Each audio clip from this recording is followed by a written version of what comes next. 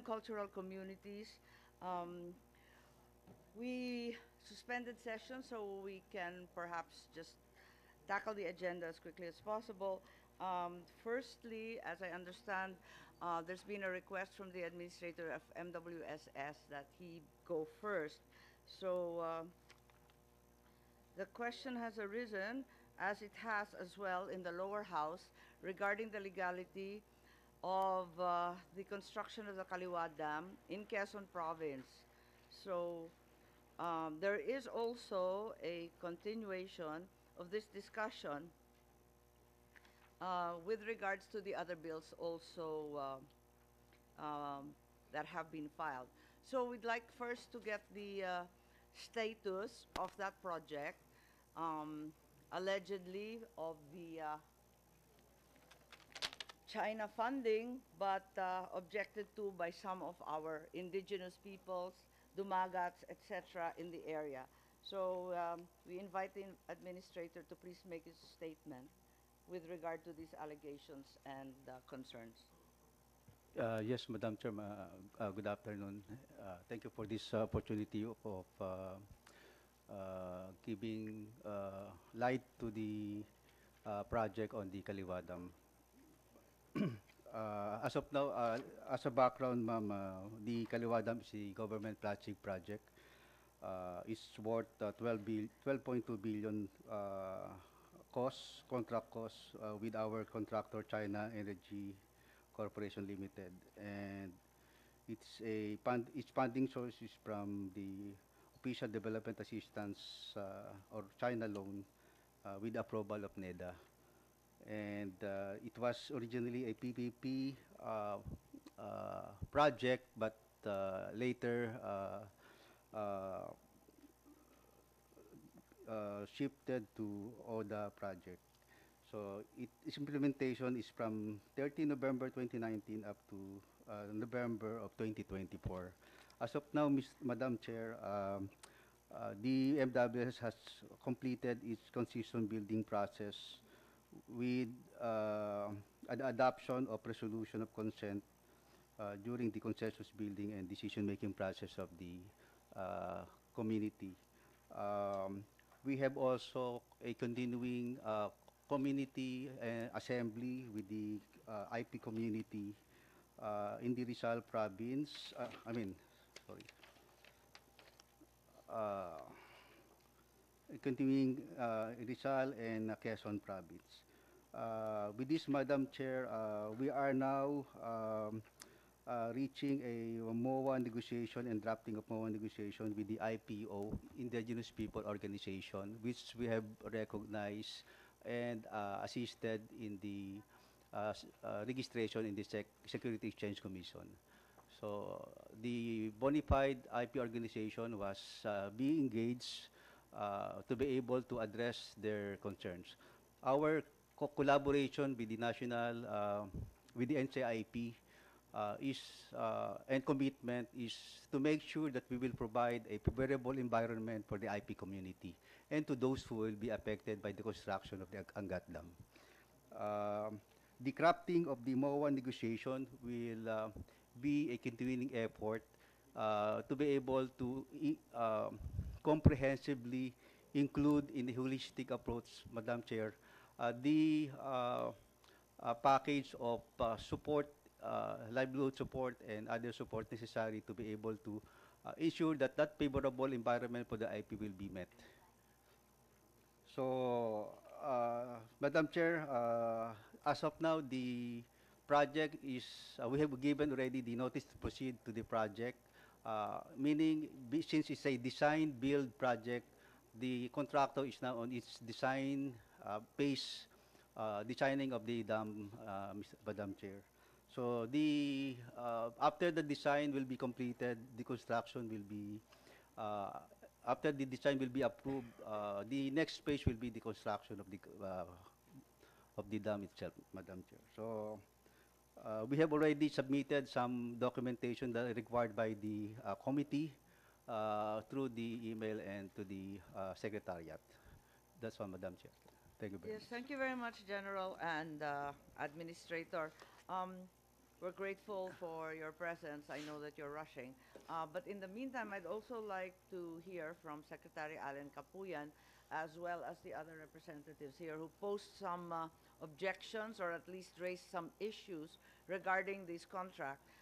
Initially, there was a concern on the side of COA that there was a level of contract rigging, perhaps, if that's too strong a word, but in any case that it did not appear to have complied with many requisites. Is that correct? May I hear from Secretary Capuyan and the acting auditor of MWSS, Ms.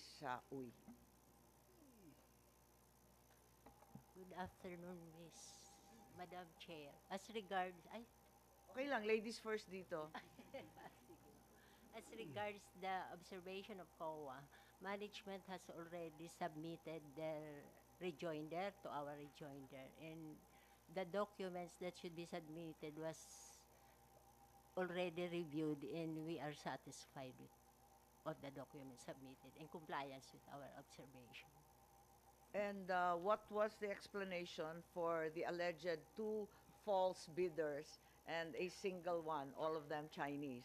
What was the response to that? Because I think there were objections regarding that occurrence as well. They explained that they were given the chance to, during the TWG phase, they are allowed that although the two bidders may not submit the required documents as required under RA 9184. And they have submitted the documents which was not submitted before. I'm sorry, I'm lost.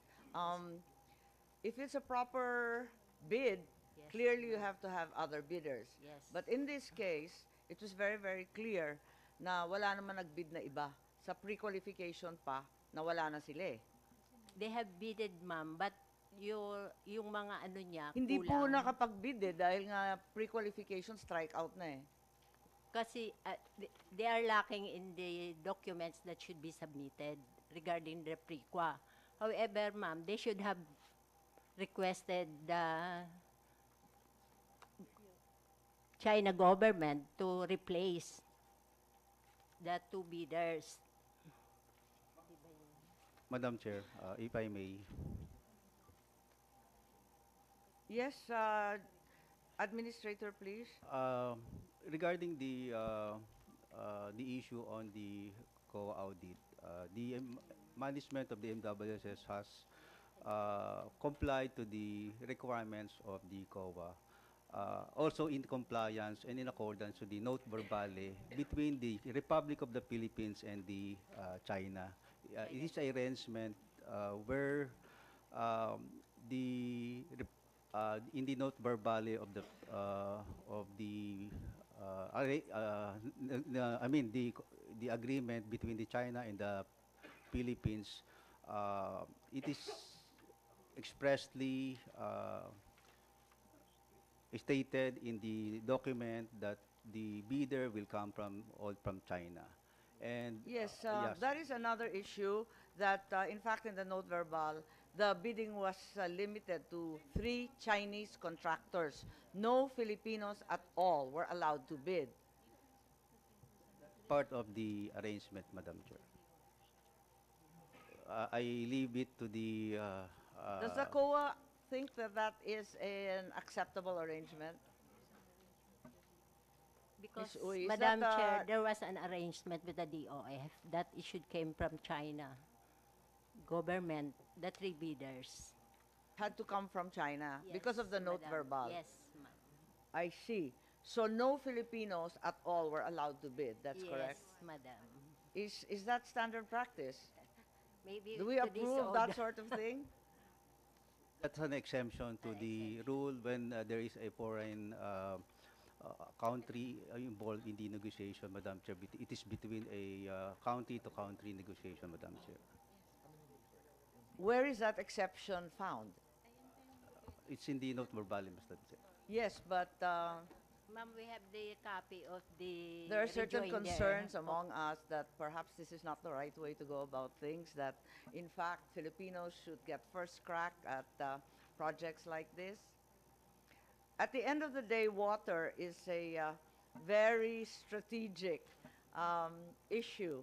It's not merely a matter of commercialization, but more importantly, it is a human right declared again and again by the United Nations.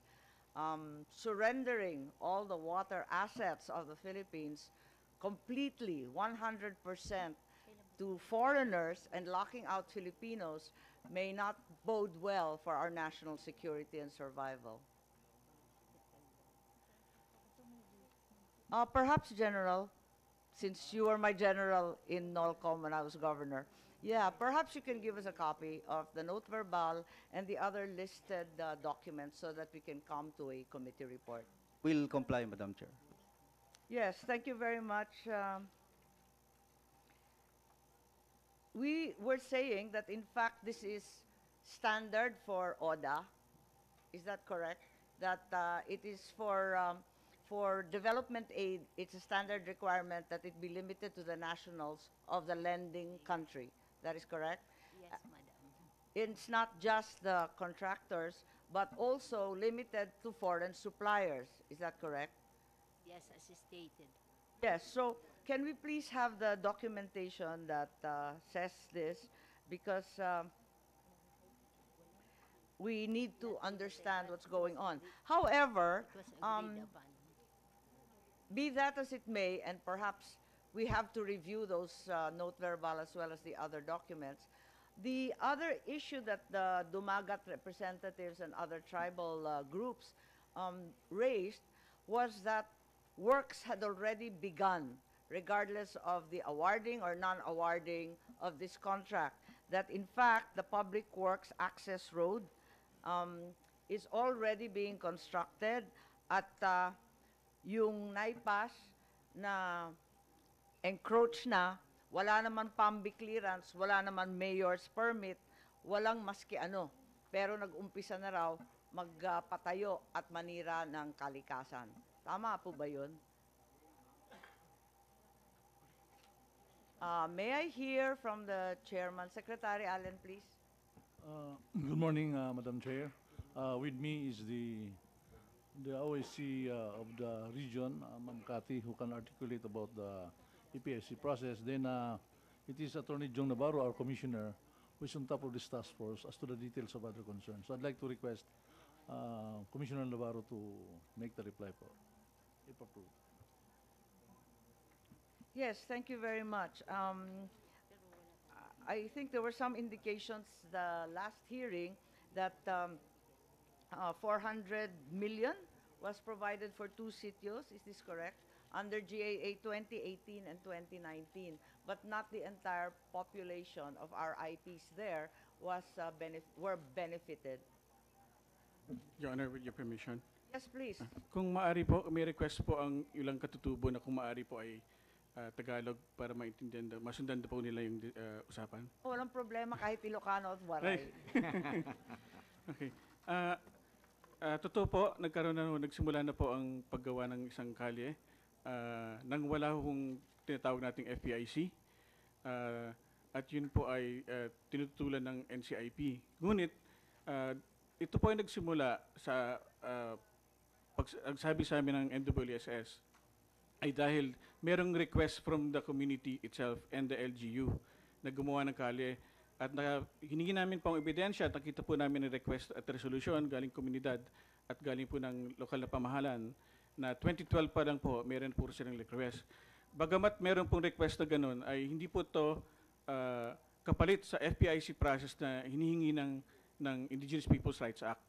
So, ini-insist po rin namin na magkaroon ng separate, kung di man FPIC para sa dam, ay separate po na FPIC para sa paggawa po ng pagtuloy ng kalye. Dahil po, meron din pong indikasyon na hindi para sa dam, pero dahil request po ng komunidad, dahil makakabuti naman sa kanila, na maggawa po ng kalye sa papunta sa lugar nila. Tama ba yung pagkaintindi ko na yung DPWH na kalye, na access road na tinatawag, walang kinalaman sa Kaliwa Dam? Iba pang project yun? Yung bang sinasaad ni Commissioner Navarro po? Ang pagbagit po sa amin, kasi po ito po ay NWSS, ito lang po nag-inquire po sa kanila bakit kayo gumawa nito. Ganun. Ang sabi po ng NWSS ay Ni-request po ito ng komunidad at dahil may pondo naman nakalaan na ito ay makikinabang din naman ng proyekto later on, ay kung pwedeng i-access na yon dahil may request naman po yung LGU sa komunidad na gumawa ng kalye. So, May kopya po ba tayo ng request na yon? meron po. Anong taon yan? 2012 ba talaga? 2012? Yes, Madam Chair. Nandyan. Hihingi rin kami ng kopya niyan para makapagawa ng committee report. Pero kanina nung binanggit ko yung kalye, parang may gusto pang mag-responde dyan.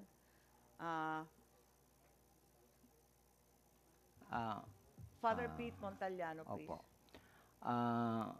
Yun pong kalye na yun ay sinasabi nila na request daw ng community, pero yung community na nandoon mismo sa dulo ng kalye ay walang sinasabi na sila nag-request ng ganoon. At saka yung kalye na yun ay kakagaling ko lang doon noong January 8 eh. Nakita ko yung kalye ay halos tuloy-tuloy na, natatapos na nga.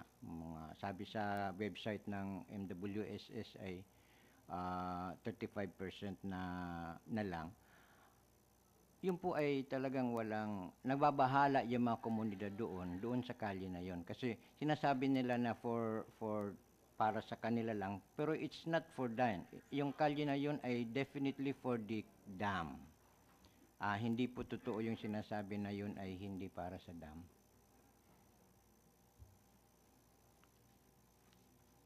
Dumadaan ba yung kalyeng yan sa ancestral domain na tinatawag natin? Opo, nasa ancestral domain po yun ng mga katutubo ng Rizal and Infanta din.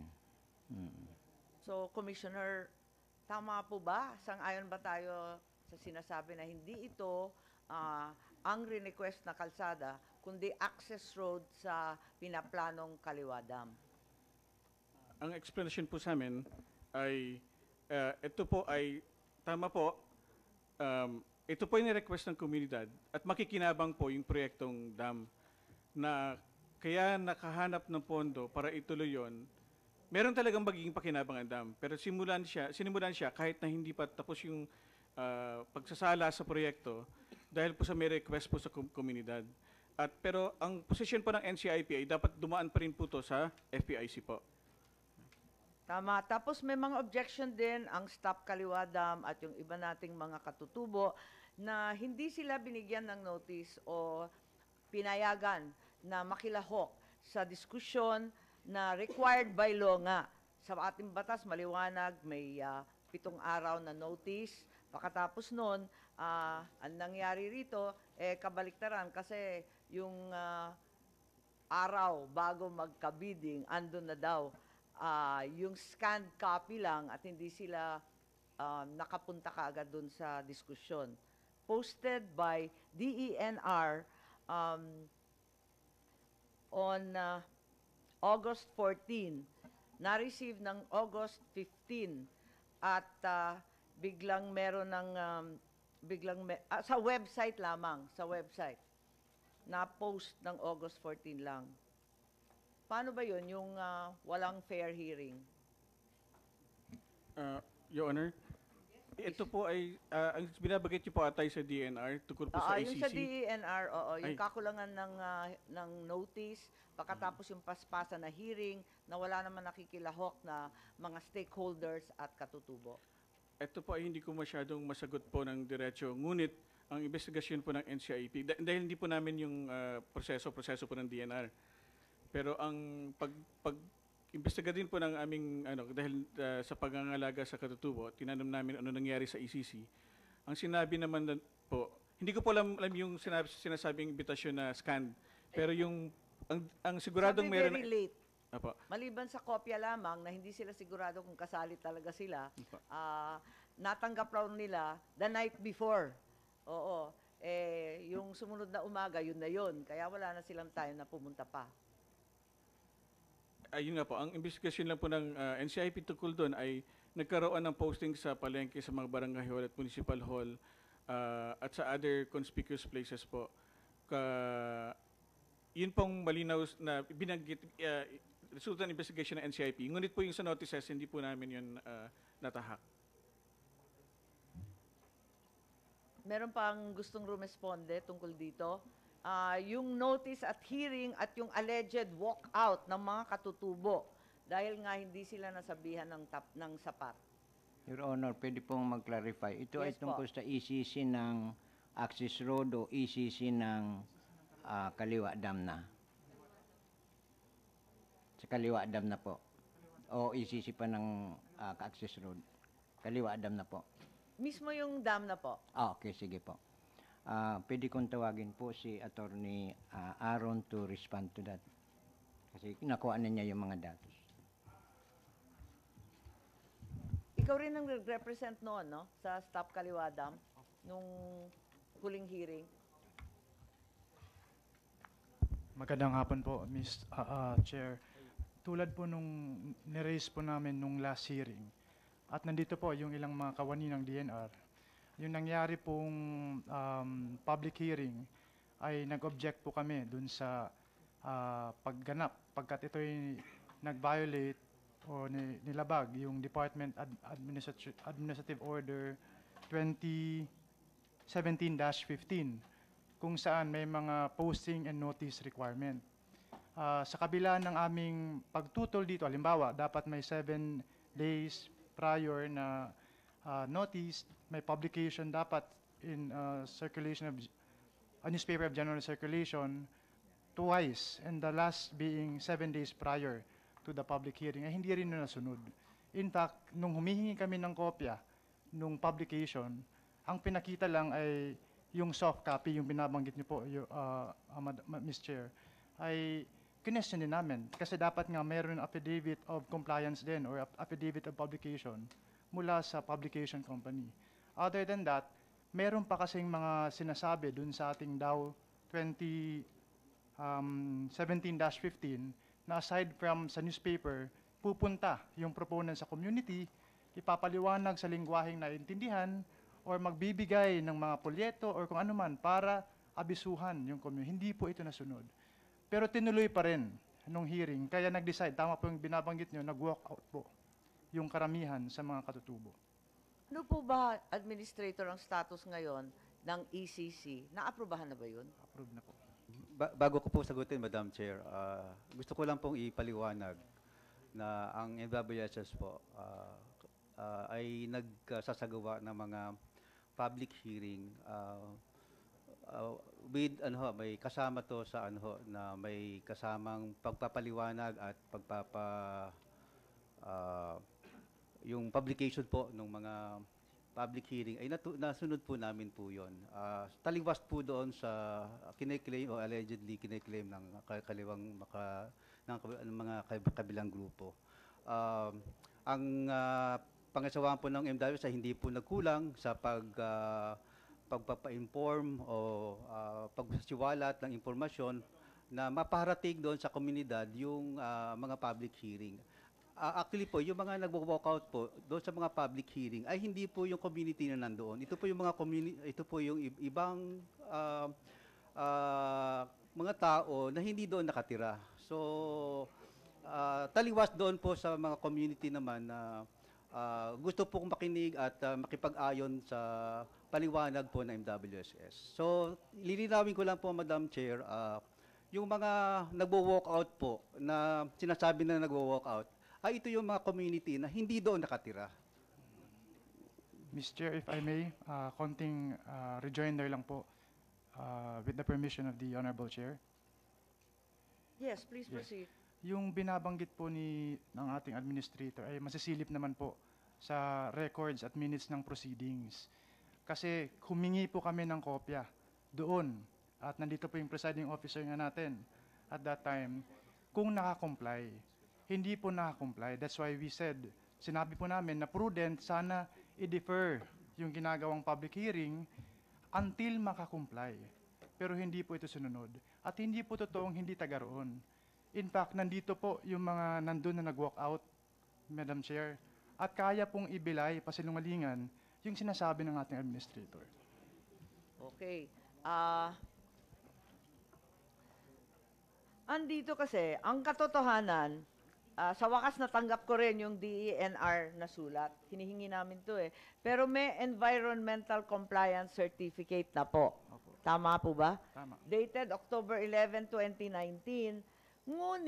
Ngunit, merong provision ito na kinakailangan buuhin at kumpletuhin yung mga permit sa iba't iba pang ahensya ng gobyerno. So tatanungin ko sa NCIP, sigurado nakita na rin ninyo itong temporary o provisional na ECC. First time ko nakakita ng ganito eh. Kasi usually yung ECC maliwanag. Pero dito, kailangan muna mag-comply. So mismo yung DENR, may duda na hindi na-complyan lahat. Ano ho ang opinion ng NCIP? Madam Chair, the process of the APIC of the pre-prior informed consent is separate from the requirement of ECC. Kasi ang tinatrabaho lang naman natin sa APIC is to have a solid basis na without the intervention of any group, that indeed the community so agreed that there is such a project to be undertaken. But it cannot be taken as part doon ng ECC. Ibig sabihin, whether ang DNR will get their ECC or not, that is another component. In the same manner na yung pagtingin sa investor, yung kanyang kakayahan at lahat-lahat na is also another component. So, sa part ng NCIP, ang aming prunutuktahan is that ang community ay talagang nagbigay ng pahintulot. But it doesn't mean to say na yung pagbibigay ng pahintulot ay yes. In fact, the whole process of APIC is includes discussions and deliberation. But even if it is the community so granted, dadaan harap pa to sa regional board review namin na mag-evaluate. But it will not stop there. Pupunta pa siya sa commission na in-bank. Kami na yun, yung mga commissioners. At doon na yung madugong parte dahil ang dami na naming tanong doon. But just the same, even if we grant a certificate of precondition, it doesn't mean to say that the other requirements are taken for granted simply because NCIP as a commission so granted the desire of the community to grant such. Yes, I understand. So you're talking about 2 rounds of consultation as well as 2 sets of approving guidelines. Kasi yung umpisa, yung bago magka-ECC, sabi niyo na-comply naman kahit papano, although maraming nag-o-object dito, at pati yung COA nagsasabi bakit pre-provide 135 days after the fact yung mga dokumento ng mga bidders. Despite all that, sa tingin ng NCIP, may substantial compliance on the part of the Kaliwa Dam proponents in MWSS. Tama po ba yung I'm sorry ma'am, that's not what I'm trying. Hindi po yan ang ibig kong sabihin. Unang-una, yung community in their first assembly, they are reminded of their rights, the 4 bundles of rights. In the second assembly, ay magpe-present yung proponent. Now, doon ang challenge ngayon sa part ng proponent at sa part ng community.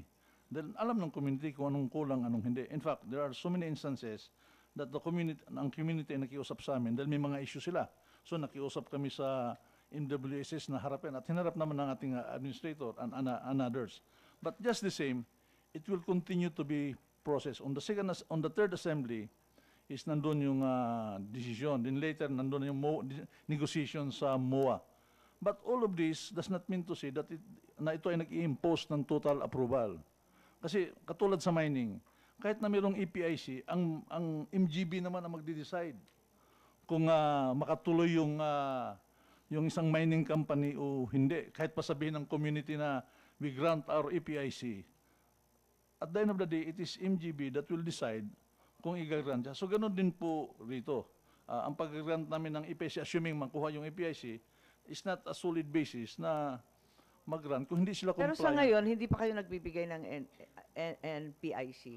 Wala pa po ma'am kasi nasa level pa po siya ng APIC team. Dahil magmumuwa negotiation. After that, pupunta siya sa regional review team. Yes. After the RRT, mag-submit muna sila ng report sa national. Ang Yes. national ngayon, yung aming tinatawag na Legal Affair Office at saka Ancestral Domain Office, will check all those documentation. So ibabalik, may kulang, babalik.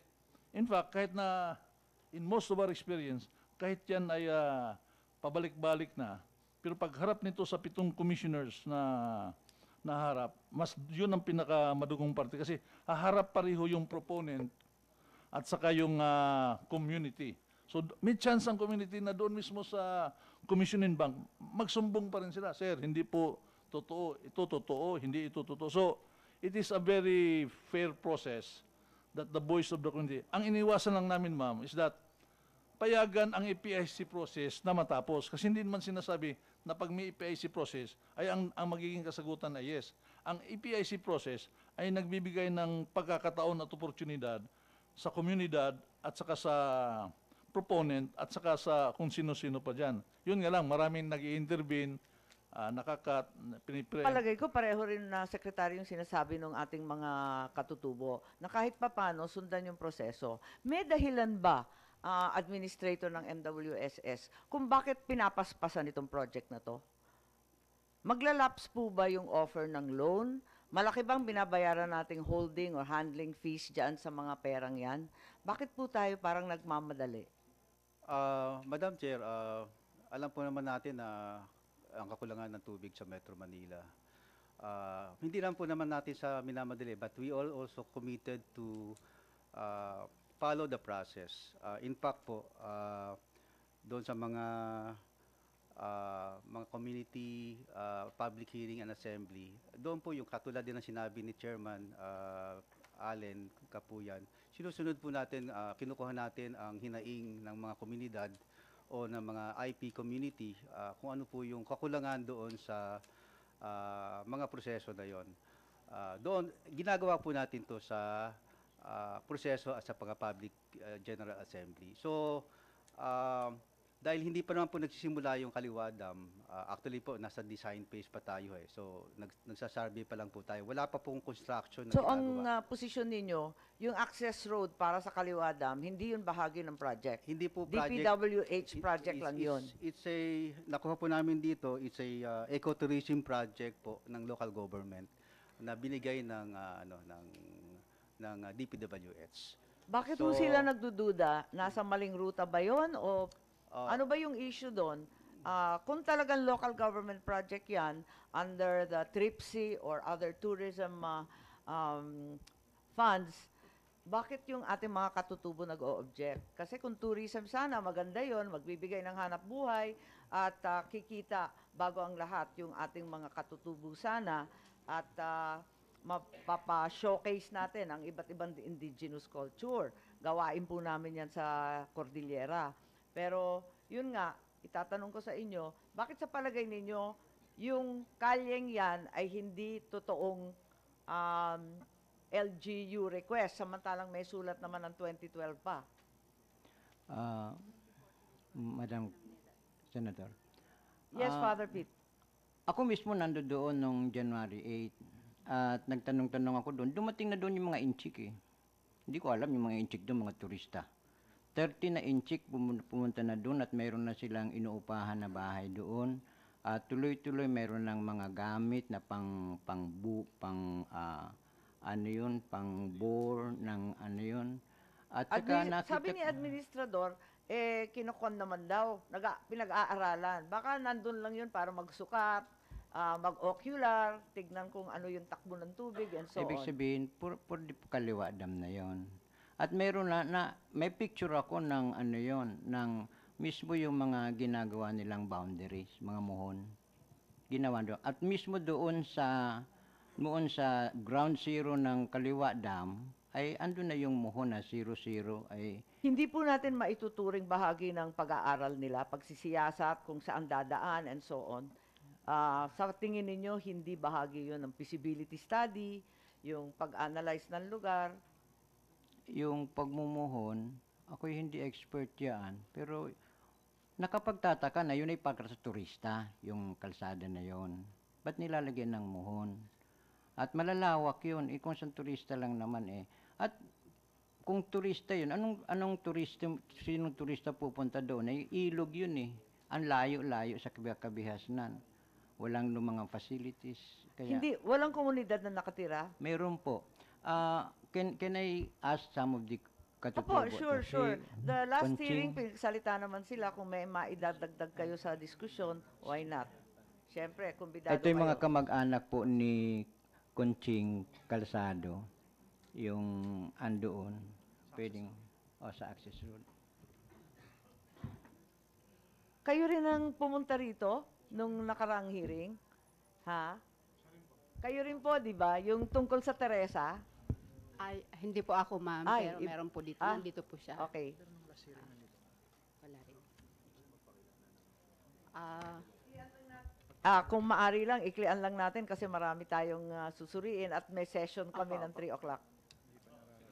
Kaugnay po sa access road, may mga petition po na ginawa ang aming mga komunidad doon sa direct affected ng planong itatayong Kaliwa Dam.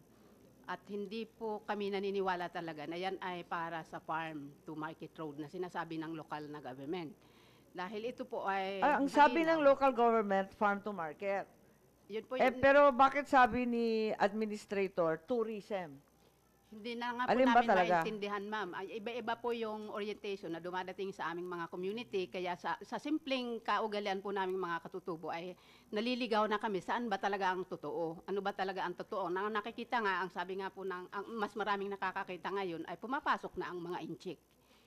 At parang naniniwala na din kami na ito ay bahagi na ng proyekto ng Kaliwa dahil ang alam namin, pagkaintindi namin ay inchik yung may kontrata. Ganun lang po. And Ilan yung sinasabi ninyo na inchik na nakita ninyo na nandun nagsusukat at nagtatanim ng last mohon? year po, ma'am, ano po sila nung mga mohon. Tapos ngayon, hindi po namin mabilang kung ilan yung eksakto. Pero marami na po, halos yan ay linggo-linggo pumupunta ron.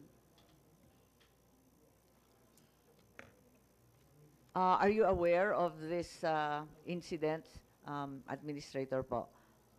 Maganda po, pasalitaan din po namin yung IP ng part of the IP organization na ini-engage po ng MWSS sa kabuuan po ng mga liberato ng IP community. Si Katelma po.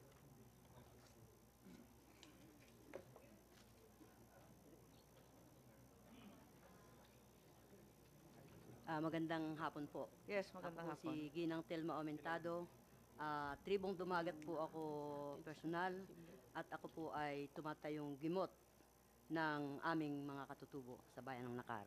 Ang akin pong nalalaman dahil kami po ang talagang may-ari ng ancestral domain sa bayan ng General Nakar. Hindi po kami nag-aalaw na mayroon kaming mga representative na magsalita para sa aming pangalan sapagkat kayang-kaya naming magpaliwanag. Ang akin pong alam, totoo po na sang-ayon sa aming punong bayan, ay ang request po nila sa DPWH ay kaugnay sa turismo. At ito po ay request ng mga sangguniang barangay ng mga katutubo. Ang alam ko po ay ito'y walang kaugnayan pa doon sa FPIC, yung may kaugnayan doon sa pagpapagawa ng lokal na pamahalaan. At kaugnay po naman doon sa nagaganap ngayon na mga pagsusukat, bahagi po ng aming tungkulin bilang mga bumubuo ng IPS at ng aming IPO na nakikipag-ugnayan doon sa daloy ng, sumusuporta doon sa daloy ng prosesong isinasagawa ng ating gobyerno sa pangunguna ng National Commission on Indigenous People, ay yung pong, mayroon po kaming pinasasama doon sa mga Chinese na pinasusubaybayan namin kung ano talaga ang ginagawa. At bahagi daw po yun ng research para sa yung pagsusukat doon sa bahagi pa lang ng research dahil dumadaan pa sa tamang proseso ng pagkuha ng EPIC. At kaugnay din po kanina, gusto kong samantalahin yung nabanggit kaugnay sa ACC, ay naniniwala po ako ng Department of Environment and Natural Resources ay maganda rin ang layunin sa aming mga katutubo sapagkat inilinaw nila doon sa probisyon na doon sa probisyon ng ACC na nakalagay doon na kinakailangan ang proponent ay mag-submit ng IPDP, Indigenous Development Plan, na kung saan ang Indigenous Development Plan na ito ay magiging bahagi. At ito'y iniintay namin na sa pagmumuwa negosasyon ay titingnan din namin ito kung talagang nakakomply ang proponent at ito'y bahagi ng aming pinag-aaralan bilang mga tunay na liderato ng tribong Dumagat Remontado sa bayan ng General Nakar lamang. Hindi po ako nakikialam sa Tanay. Ma'am, pwede ba pong magdagdag ng kaunti at mag-comment doon sa report po ng MWSS? Yes, syempre. Ah. At bakit nating paulit-ulit na sinasabi yung genuine leadership of the IP at saka tunay na grupo? Meron bang peke? Sa amin po meron. Tuloy po ninyo. Ano lang po, yung sabi po ng MWSS kanina, ang pagkaintindi ko, nag-adapt na kami ng resolution of consent. Pero ito po ay aming pinasisinungalingan at meron po kami mga dokumento na pinangahawakan na magpapatunay na hindi pa kami nagbibigay ng resolution of non-consent. Pangalawa po, resolution of consent. Pangalawa po, yung sinasabing mayroong notice to proceed, medyo kabado na po kami dyan dahil ay bakit magpo-proceed samantalang wala pa nga pong resolution of consent. Administrator, may binanggit kayo na permit to proceed. Tama po ba yun? In as much as klarong-klaro yung order ng DENR na abangan muna lahat ng mga papeles at permit. Doon po sa pagbigay po ng notice to proceed, ang kailangan po lang po doon is yung ECC, yung Environmental Compliance Certificate. So, yung succeeding compliances po na nakapaloob doon sa ECC, yun po naman po ay gagampanan ng NWSS para matupad po yung mga compliances na yun. So, continuing po yung compliances. But yung requirement lang po per se, ang bigyan ng notice to proceed yung ano po, yung China Energy is kailangan po na mabigyan siya kasi ang loan agreement po is maglalapse po ng November 22. So kailangan po mabigay yung ECC para yung loan agreement, yung loan effectivity na agreement ay mangyari po. Otherwise po magsisimula po ulit tayo sa wala. So bagamat ano po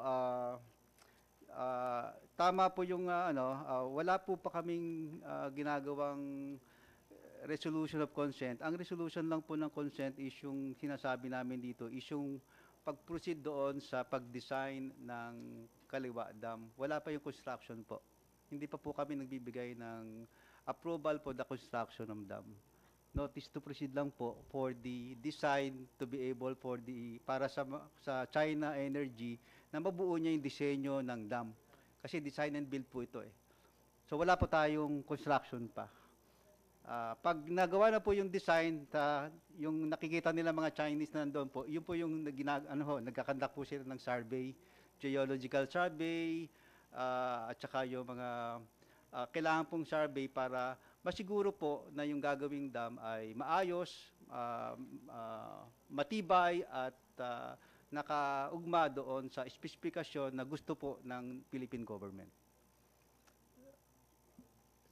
Sang-ayon po ba kayo sa sinasabi ni Administrador na total ito ay umpisa pa lamang, first round pa lang ng permitting, sabi nga ni Secretary Kapuyan, pero kahit may ECC na, pwede rin kayo, kinakailangan pa rin kayo makonsulta at makikilahok pa rin kayo sa mga diskusyon. Tama po ba? Kumbaga may second round pa to. Ito yung parang preliminary round pa lang ang dinadaanan natin. Kaya nabigay daw yung ECC. Tama po ba yun? Madam Chair, if I may, questionable po yung buong proseso. Yun yung paulit-ulit naming sinasabi. Mula sa procedural, yung lack of notice, pati yung technicalities, yung substantive content nitong EIS ng project, we raise critical questions. Kasi yaman din lamang at pinag-uusapan pa natin yung ECC.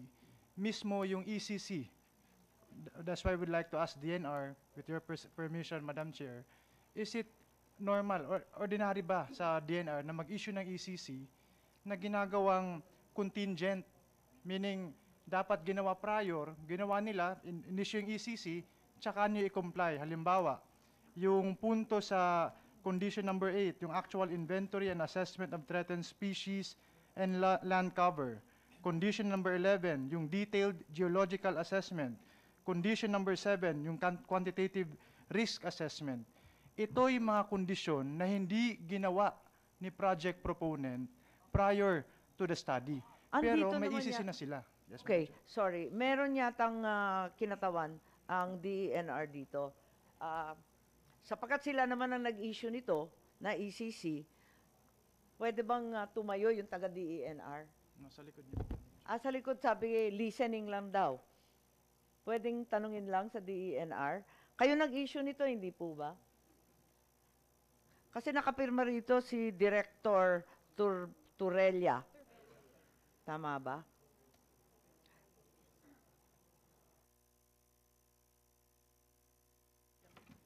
I'm Engineer Regina Paula Eugenio from Environmental Impact Assessment and Management Division of the Environmental Management Bureau, DENR.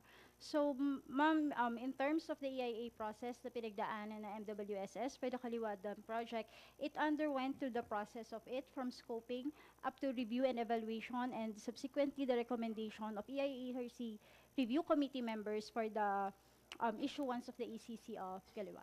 Paano yung mga tinatanong ng ating mga katutubo, yung ilang grupo rito, na hindi naman nasunod yung proseso at si Attorney Aaron Pedrosa sinasabi yung dapat sundan, shortcut na lamang.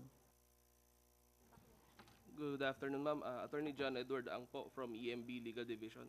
I acted as the hearing officer for the project po during its EIA proceedings po. Based dun sa submission po, nag-rely po kasi sa submission yung ang aming pong opisina. Ang submission nino, sino nag-submit? Ng MWSS po.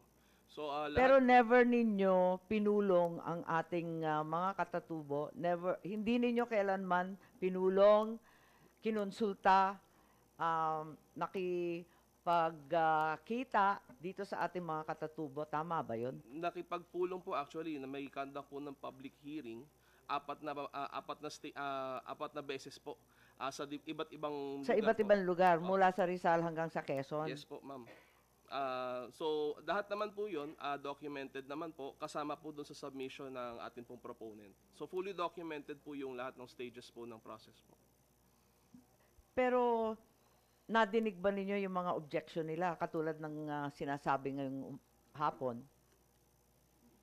Yes po, ma'am. Regarding po dun sa notices po, na content naman po ng proponent po na MWSS na sila naman po ay nakakomply base po sa kanilang submission po.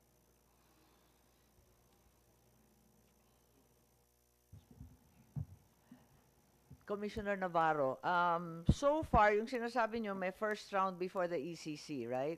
And pagkatapos may second round pa, na sinasabi nga ni Secretary Kapuyan, talagang dadaan at dadaan yan sa proseso. Ang kinatatakutan lang natin, pag laging sinu-shortcut, kasi yung bidding, parang na-shortcut din, hindi kompleto ang papel. Pagkatapos, pagdating sa ECC, binigay rin yung ECC, pero may provision na depende sa permit. Sa palagay nyo ba masusunod ng tama ang proseso pagkatapos nitong ECC? Kasi nga, ang allegation ngayon, nag-umpisa na ang construction phase. Ma'am, I think with due respect to other agencies, I think ang na-emphasize namin is we are asking all concerned to ask for an APIC, though the letter request for such a construction was done by the community 2012, and nasabi naman na it could also benefit the conduct of the exploration. In the conduct of the APIC, in fact, there were meetings even in Tanay na nagsabi yung community sa harapan namin, kami ni Secretary Anyo, na nagdududa sila doon sa yung fault line. So ang nakita ko rito is advising all agencies to be transparent. Hindi lang sabihin na, 15 kilometers away from the fault line, but why not bring the community or the people to such an agency para makita talaga yung exact document. So again, the process of APIC is a process na sinusunod namin at it's a decision process. Sigurado ako na doon sa third assembly, may mga question doon yung community. In fact, if I may recall, last year, we served notice to MWSS na yung pag-ano ng muhon ay ihinto muna because we are talking here really of sensitivity sa community. And we were verbally assured then na ihinto yun. Now, Huminto ba? uh, that's another story that, but ang point Parang namin, hindi na hinto. Sabi, 35% na lamang natitira. Halos tapos na nga eh. uh, Tama ba yung pagkaintindi I think ko it's sa on the inyo? access road and the But anyway, ma'am, ang point namin is, hindi pwede ikabit ang right now, based on our regulations, hindi pwede ikabit yung ECC doon sa IPIC process. But I'm talking to my commissioner on the side, and I was saying, in our next meetings in bank, as part of our internal rules, I suggest na pag-usapan at isama natin yung ECC. Tama po. Kasi ang point ko, wala sa sitwasyon ng community na mabasa niya ang kabuuan. So sabi ko, saan kaya na parte?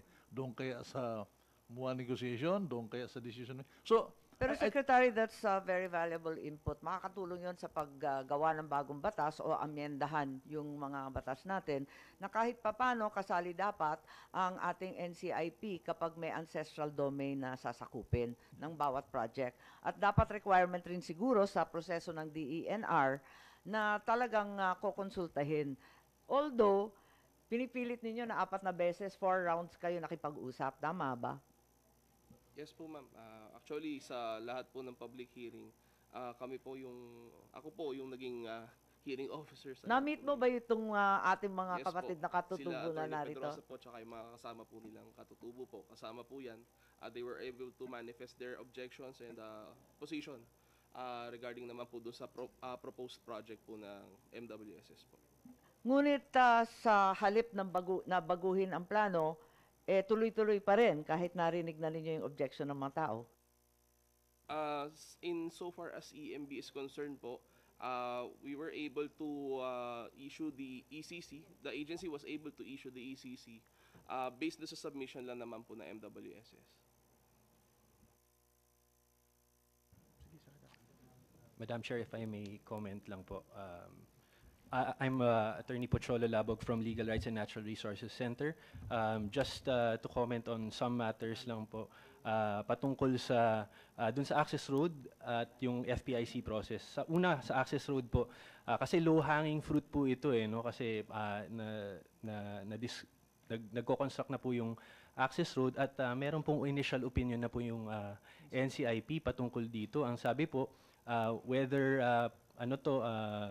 tourism project or separate project or nakadikit po sa Kaliwa Dam, kailangan ng FPIC process dito. So kung ganun po, baka pwedeng ang NCIP mag-issue na rin na lang po ng cease and desist order. Dahil yun po ang initial opinion ng NCIP. Sa ngayon po, not to put the NCIP on the spot, but Tama ba yung sinasabi, yes, Commissioner Navarro, na mismo yung NCIP may duda dito sa proseso ng FPIC? Walang FPIC. Hindi po yung tungkol po sa access road yung binanggit po niya. Yes, yes. Opo. Na wala pong FPIC yung pagsimula ng access road, whether or not connected po siya sa dam project. Ang sinasabi ni Attorney Labog yung mismo yung NCIP diskumpiyado sa nangyari. Tama ba sa yun? access road po. Tama ba yun? Tungkol nga sa access road. Opo. Diskumpiyado rin ba ang NCIP dyan sa paggawa ng access road na yan? Nagkaroon po kami ng meeting with the MWSS. Hinihingi po namin ihinto yung access road. Nagkaroon ng complication sa sila dahil tinignan nga nila yung request ng komunidad at kaya sila nagpatuloy. At kami naman po, nakikita namin na kung merong batayan na gusto ng komunidad yon, tama, ayaw namin sana na walang FPIC ituloy yung proyekto. Ito po yung nangyari mga 2 linggo lang ho nakaraan na ibabalik namin sa komunidad kung talagang gusto nilang ihinto namin yung proyekto. Kasi may nga pong sulat galing sa kanila. Pwedeng kong ituloy yung FPIC para doon. Para lang ho sa kalye, papunta sa komunidad, hindi po para doon sa papunta sa project ko na dam. Madam Senator. I see. Kung ganun, kung maaari, bigyan na lang ninyo kami ng kopya para maintindihan namin kasi nalilito na rin kami kung ano nauna kasi hindi nga sumunod ng proseso ng maliwanag. Kaya't parang may naunang ECC, biglang magkukonsulta na ulit, pabaliktad naman yata ang ating sinusundan. Ang may-ari ng lupa doon sa ginagawa ng access road ay mga katutubo sa Rizal. At andito po ang kinatawan ng katutubo sa Rizal na walang hiningi sa kanila, walang pahintulot na hiningi ang pag-construct ng access road na yon. Saan bahagi ng Rizal? Sa Teresa, Tanay, yun ba? Tanay po, Madam Tanay, Chair. okay. Magandang hapon po, Madam Chair. Opo. Sa katunayan po, totoo po, yung access road po, ongoing po siya talaga na ginagawa sa ngayon. At siya po ay nasasakop noong kantina ng bayan ng Tanay, Dumagat Remontado, at malinaw po doon sa chieftain na nandoon sa Little Baguio, Sitio Little Baguio, Barangay Magsaysay, Infanta, Quezon, ay hindi po humingi sa kanila ng FPIC bilang sila ay doon nakatira na katutubong Dumagat Remontado.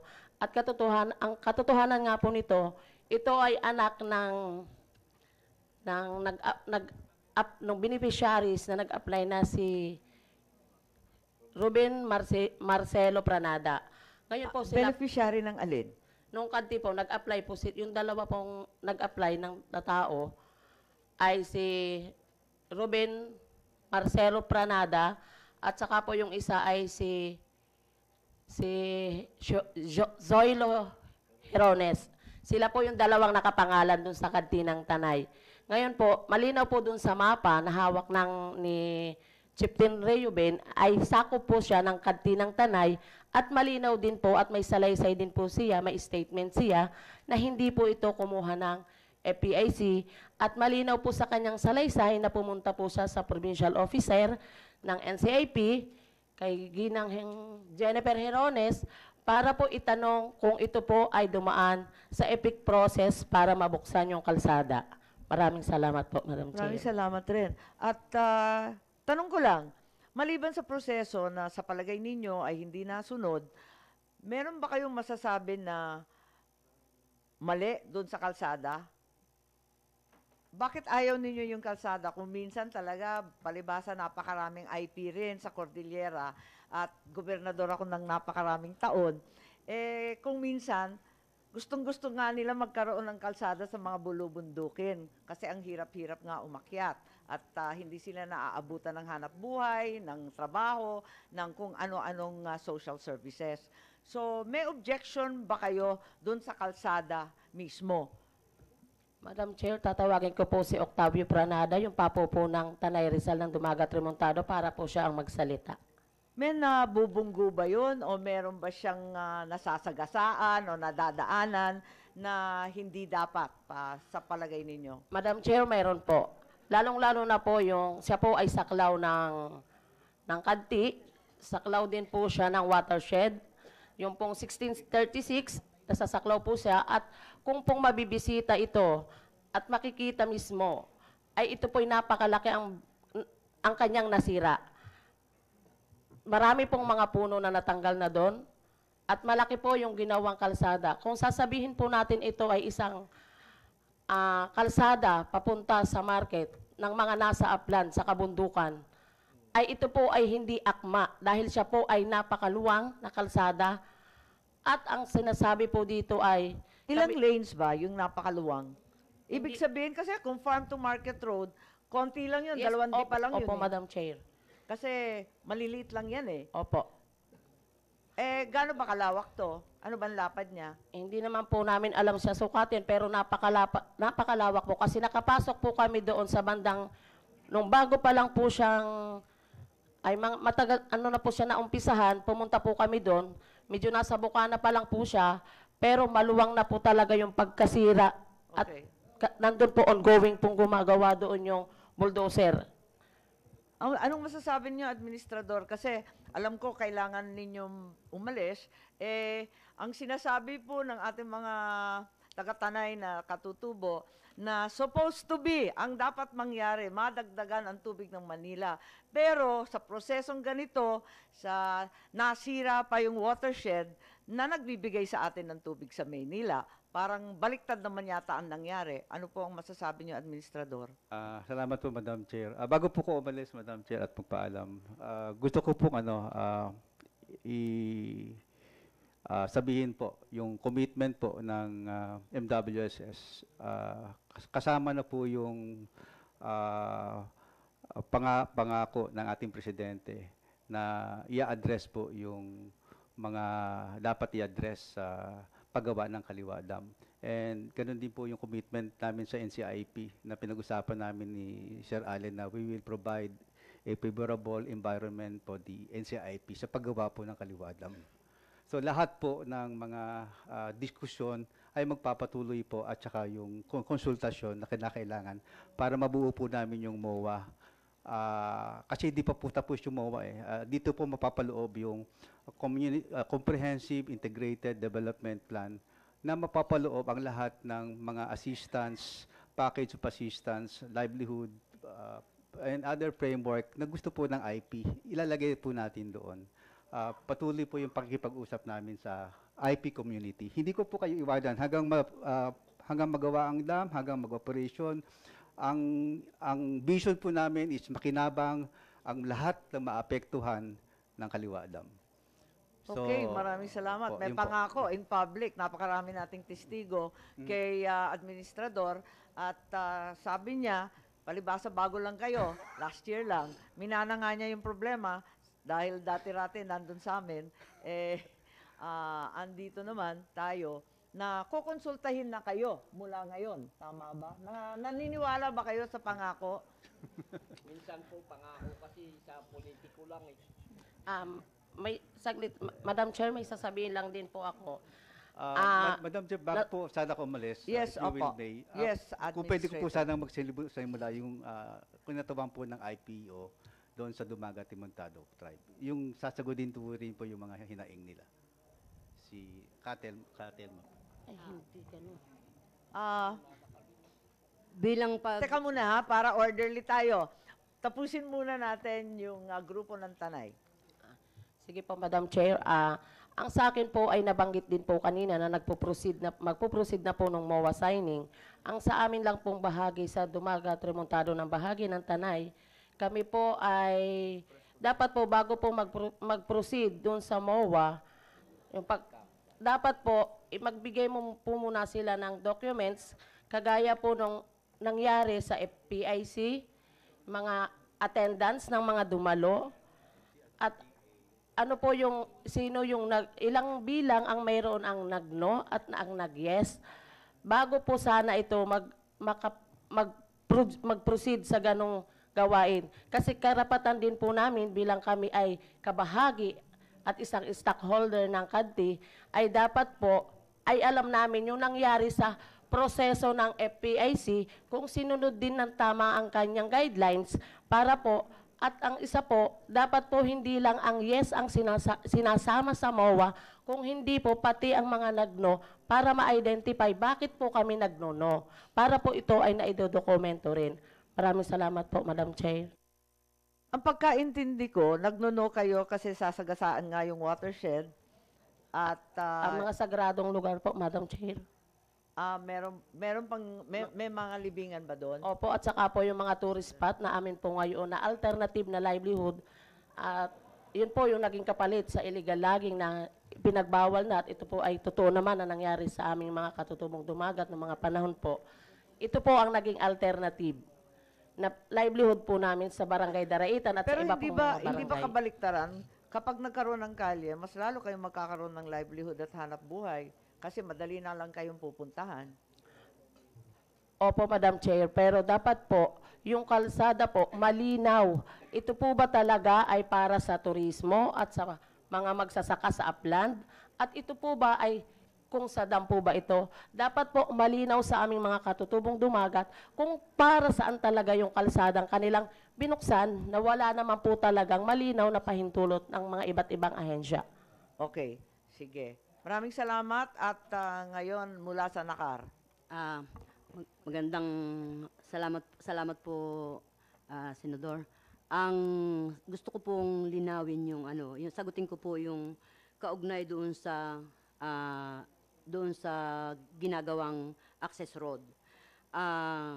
Mungkahi ko po doon, nandito naman po yung National Commission on Indigenous People na mayroong pangunahing responsibilidad na ito ay tiyakin kung ito ay nasasakop ba ng kadti ng Rizal. Dahil ito po ay sigurado kung hindi sakop ng kadti ng Infanta, dahil wala pong kadti ang Infanta. Ang Rizal po ang mayroon. Ang dapat po, ang mungkahi ko, yung mga sana, yung tiwala ng mga kapwa ko katutubo sa tanggapan ng National Commission on Indigenous People ay maging malapit sa isa't isa para matingnan yung dokumento. Ang mungkahi ko po ay kaugnay doon ay pwede pong sagutin ito ng NCIP ng Rizal kung ito ay sakop ba talaga noong yung access road.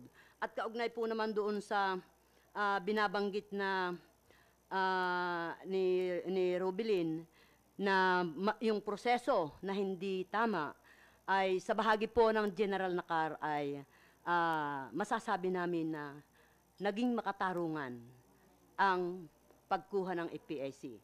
Maaaring kaya lamang nagkakaroon ng kalituhan base sa mga dokumentong inyong isinumiti ay sa dahilan na baka kayo'y nagkukulang sa pakikinig doon sa panawagan ng pangunahing tanggapan ng NCIP, doon sa proseso, at baka posibleng wala kayo sa panahong iyon, o kaya naman ay hindi na ninyo dinidinig yung ipinapaliwanag, kaya halos wala nang maintindihan. Ang sa bahagi po namin na mga talagang yung pong tanong ninyo kanina, kagalang-galang na Senador, na parang nalilito kayo kung kami may pagkakahati. Totoo pong kami may pagkakahati sa bayan po ng General Nakar. Alam po yan ni Father Pete mula nung siya dumating ay nagkaroon ng paghahati sa aming hanay. Yung pong kanila ay kanila at yung pong amin ay amin. At kami po mayroong nagkakahiwalay na pananaw, pasubalit sa bisa po ng aming customary. Ilan po ang kinakatawan ninyo? Ang ancestral domain po ng bayan ng General Nakar na 144,000 hectares. Hindi po. 18,000. Yung katauhan po? Ang mahigit pong kalahati sa kanila. Dahil yan pong kanila ay sila po ay humiwalay ay hahabalaan po dahil sila po ay nag-convert sa agta noon at may apply din silang kadti. Nung ma-approve na po yung kadti namin, ngayon po ay sila ganyan, simula po sila ay tutol hanggang ngayon. Kaya ang akin pong panawagan, sa bahagi po naming mga dumagat remontado sa bisa ng ating customary laws, ang sino mang tao na hindi naniniwala sa IPS ay hindi katutubo. Kaya po Sino ho yung sinasabi niyong higit sa kalahati? Yung nag-no o yung nag-yes? Noong pong una, dahil sila po ang nakakasama doon sa proseso ng first and second at third meeting, sila yung kasama. Noon pong magkaroon ng dahil po lumabas po sa mga resolution ng mga cluster sa amin na pag hindi na-resolba doon sa third assembly, ay magkakaroon ng consensus na pagpupulong, kaya nagkaroon ng pang-apat na pagharap, at ito'y itataas doon sa mga bumubuo ng IPS. At kaya po ito ay, ang amin pong alam, ay dumaan sa tamang proseso. At nakita din po naming mga matatandang katutubo na sa bisa ng aming customary laws, ay legal ang prosesong iginawa ng National Commission on Indigenous People. Kung ano man po yung mga nakalagay ninyo itong mga katanungan o mga hinaing, ay ito po ay baka sakaling kayo na rin ang gumawa kung bakit hindi nyo naunawaan. Salamat po, kagalang-galang na Senador. 30 minutes na lang po ang aking time. Ang ire-request ko ngayon na magbigay siguro ng konting paliwanag yung DNR in writing sa mga pangyayari sa abot kaya ng inyong kaalaman sa prosesong ito. Tapos yung NCIP, siguro sasabihin ninyo sa amin, in writing din, kung anong gagawin moving forward po. Kasi nagkakainitan na ng ulo rito at imbes na magkaisa, may hidwaan pala yung ating mga katutubo. Meron yatang ibig magsalita po. Yes, on the ECC po muna, Pangulo. Kasi may i-raise din yung ating Pangulo sa usapin nung nire-raise ng ating kasamang katutubo. Madam Chair, I was raising this earlier. Isama po sana sa report ng DNR yung pagpapaliwanag kung tama ba na yung pag-issue ng ECC, tsaka pa lang sila hihingi ng mga kondisyon tulad nung mga pag-aaral sa geological, mga inventory and assessment of threatened species, yung detailed geological assessment, yung quantitative risk assessment. After the fact rather. Oh, sige, DENR. Yes, ma'am. Actually, yung po mga issues po na yan ay na-raise po during the review and evaluation. Ang EIA process po natin ay nakabase po sa feasibility study. So, sa ngayon po, nabanggit din po Pero hindi na EIA ito eh. ECC na eh. Yes, ma'am. Ang result po ng EIA is the ECC. So, after a positive review of the EIA process, ma'am, nag-i-issue po ang DENR ng ECC. So, ito po nandun po yung mga commitments ng MOS. Oh, yeah, that's right. Opo. So, sakop yung ECC ng EIA. Yes, ma'am. Na procedure. Yes, ma'am. And then, yung pong So, mga ang sinasabi ninyo, mahaba pa yung procedure, katulad ng sinabi ni Secretary Hindi, ma'am. Kapuyan. Tapos na po yung proseso ng EIA, naging positibo na po yung pagre-review ng... Pero paano naging positibo kung hindi na pag-aralan yung mga fault lines na sinasabi 15 kilometers, yung mga geophysical studies, yung mga kung ano-ano pang soil analysis, at kung talagang sinasagasaan yung watershed area. Kung hindi pa napapag-aralan yan, bakit bigla-biglang may ECC na? Di ba nauuna yun? Ma'am, yung po mga details na po yan, papasok po yan sa detailed engineering design na ginagawa po ngayon ng contractor ng MWAS. Kaya po, ang hinihingi po natin is actual. So, sa EIA process po natin, kumuha lang po tayo ng baseline data, hindi po dun sa mismong kabuuang area, pero representative lang po dun sa area. Kasi po ito po ay isang planning tool para po sa decision making ng other government agencies na ito po yung mga posibleng maging impact ng project. Nalilito ako kasi bakit binid out na hindi pa nakapagbuo ng plano? 'Di ba? Ang normal may program of work bago magbibid. Eh ito na award na, nasimula na yata. Ma'am, hindi po. Tsaka lang pag-aaralan. Ayon po sa batas natin and AO 42 po, panabay po ang feasibility study and EIA process. So sa ngayon po, sabay po nila yung ginawa and later on po yung detailed engineering design. Kaya nga po hinihingi po namin as conditions na pag-aralang mabuti, ano yung magkaroon sila ng mas yung drilling po dun sa area and coordination with other government agencies with regards to the fault lines po na pwedeng tamaan. Yung drilling na sinasabi, yun na ba yung mga mohon? Bakit sabi ni Father Pete na meron daw mga mohon na itinatanim kung saan-saan? Parang hindi na bahagi yun ng Ma'am, i-clarify ko lang po kasi po dalawang proyekto po yung pinag-uusapan natin. Yung isa po ay ang paggawa ng dam. So ang may ECC po sa amin sa central office is yung paggawa ng dam. Yan po ay dadaan pa sa proseso ng FPIC. Kasi ayon po sa batas, hindi po pwedeng tumuloy ang isang proyekto na hindi dumadaan sa FPIC kung ito po ay nasasakupan ng CADT or CADC. And yung isa pong proyekto na sinasabi nila is yung access road, na ito po ay proyekto ng DPWH, na ito po ay hindi kasama dun sa ECC ibinigay ng DENR for MWSS. Ang sinasabi mo, yung access road, walang ECC? Klarong wala, di ba? Ma'am, yan po Hindi ba rin require dapat yan ng DPWH, lalo na sa mga alanganing lugar na may fault line? So yung klaro, yung kalsadang yan, walang ECC. Matarik ba yung bundok doon? Matarik, di ba? Oo, nakalipad na ako doon eh. Tsaka nakadrive din. Pero bakit walang ECC yung kalsada? Hindi nag-apply sa DENR. Basta nagsimula na lang sila. Siguro sa susunod, tawagan na lang natin po ang ating DPWH na makilahok. In the meantime, kung maaari narito, kikilalanin natin si Senator Risa Ontiveros na siyang may bill tungkol rin dito na may kinalaman rin sa usapin natin sa Kaliwa Dam at sa ating mga katutubo. Thank you, Chair. Magandang hapon. Yes, at sa lahat po na ating mga resource persons, both from government and syempre po sa civil society. Bago yung aking maikling statement tungkol sa indigenous communities, conserved areas, gusto ko rin pong pasalamatan ang Chair for filing the resolution regarding the Kaliwa Dam. At nais ko rin pong ipahayag yung aking pakikiisa kina Father Pete at yung mga kasama nila on grounds of social and environmental costs at in very practical terms, yung presensya po ng mga alternatibo sa usapin ng patubig. And then particular to my Senate Bill 1128, Chair, Indigenous Peoples, Conserved Territories and Areas. So muli po isang magandang hapon sa inyong lahat.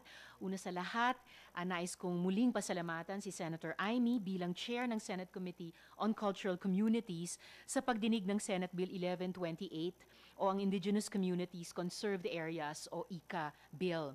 Gusto ko ring pasalamatan ang mga advocates na walang pagod na nagtutulak na maipasa ang panukalang batas na ito. In our work for the passage of this bill, amid the enormous issue of climate change and all the series of natural disasters all around the world, from our own earthquakes, typhoons, and volcanic eruptions, to the devastating forest and bushfires in California and Australia, I'm hopeful for a renewed appreciation and recognition of indigenous knowledge systems as a legitimate source of awareness and learnings. As stewards of the environment, our indigenous communities are repositories of traditional knowledge that protects, sustains, and renews the environment. Now, the threat of climate change is slowly pushing mainstream science, and may I add, good Chair, mainstream policy making into acknowledging these knowledge systems. This development must also underscore some of the important guiding principles of the bill, which are the indigenous people's right to self-determination in the maintenance, protection, and conservation of their conserved territories and areas. Land for the IP is not simply a source of livelihood and sustenance, but is integral to their identities as peoples. We therefore owe it to our IP communities to ensure that they receive their rightful, equitable, and fair share of the resources of the land they have been nurturing, not just for generations, but as they say, from time immemorial. Maraming salamat po, Madam Chair. Yes, thank you very much, Senator Ontiveros. We'll proceed with the Kaliwa Dam. Are there any other issues that need to be raised? Good afternoon, Senator. I am Ruben Gieb. I'm a retired environmental scientist, and I have reviewed the EIS document ng Kaliwa Dam. Nag-submit ho kami sa process, no? Nag-submit kami ng technical comments. Ito yung sinasabi ni Attorney, substantive content ng document. At nag-raise din kami ng issue, yung procedural. Ngayon, gaya ng sinabi ng DNR, kung talagang sinunod nila yon, lahat ng documentation nandun sa EIS. And in fact, all the process ng EIS system, step by step, meron yung mga ini-endorse. Lahat yon dapat naka-annex doon sa EIS para makita mo kompleto yung process. So in any case, review ko, I was requested, I am doing this as a pro bono. This is my community volunteering for our country and hope that my technical expertise can help resolve environmental issues. So, dyan ho ako nanggagaling. So, ang position ko, binibigay ko yung scientific opinion ko. So, I reviewed the EIS document. Ang dami ho naming rinaise na issue. Hindi lang ako at marami ding scientist. Doon sa review ko, sinabit namin sa DNR, 34 pages of technical issues. In addition, with the reviews of other scientists. And none of these issues were responded to. In fact, gaya ng sinabi... Binigay ninyo sa EMB ng DENR? Ito, ng DNR. Ang conclusion? Ang conclusion, ay hindi Hindi, ito ang akma. aking conclusion sa akin as an expert on EIS for having done this for decades. I reviewed the document and I concluded that it was a technically deficient document which did not use good science and did not clearly show the significant impact of the project. And based on the mitigations that they suggested, they couldn't demonstrate that their mitigations and enhancement would reduce as required by the EIS system, no?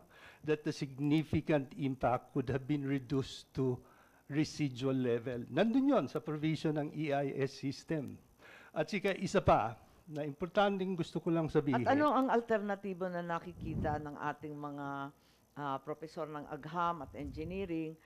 Ano ang alternatibo sa water supply ng Metro Manila po? Isa po yun sa kinoment namin na ang isang very strong comment ko, bakit wini-wedge nila ang Kaliwa Dam when in fact isa sa mga provisions ng EIS system natin, dapat ini-explore nyo yung alternatives.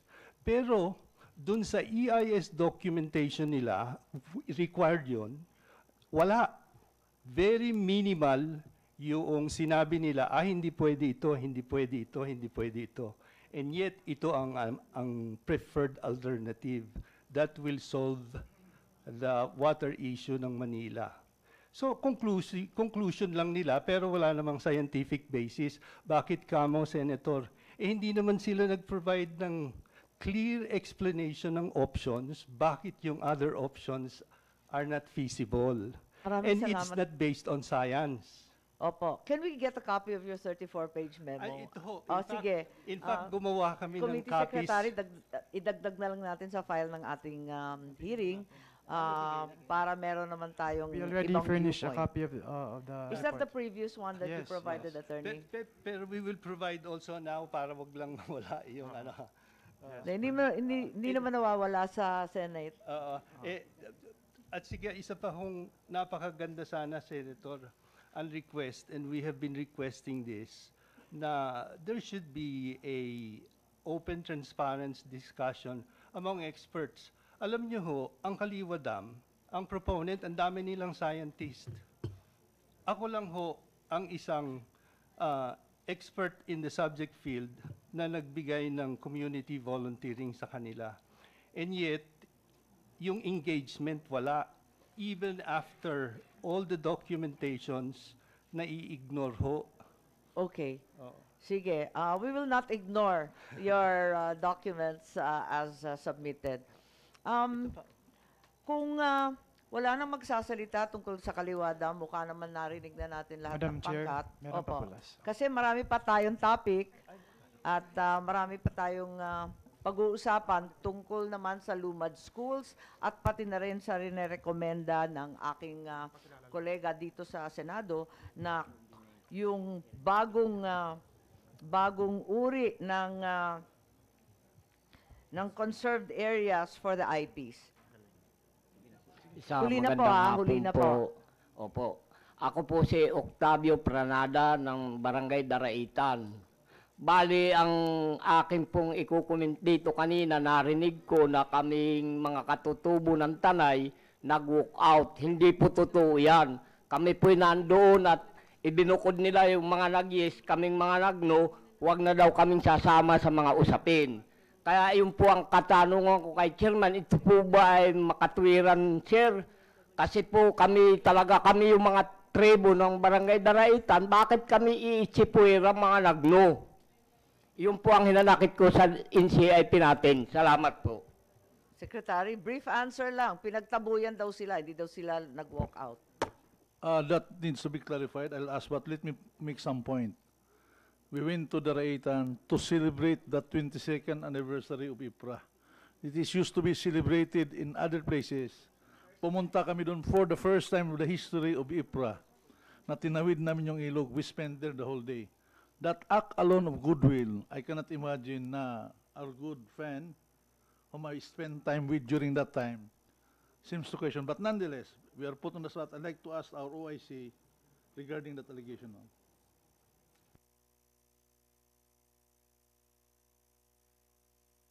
Okay.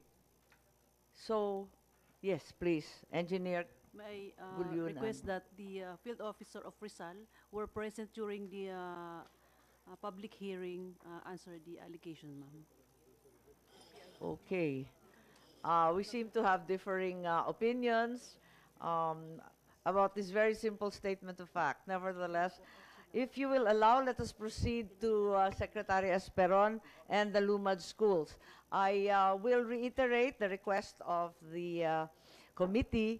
Uulitin ko lamang, nahihingi ako ng mga dokumento mula sa NCIP sa pakiwari ninyo, tama ba yung proseso, at ano ang ating hakbang para makausad na tayo sa diskusyon na ito. Kung oo ba o hindi ba talaga tayo sa Kaliwa Dam.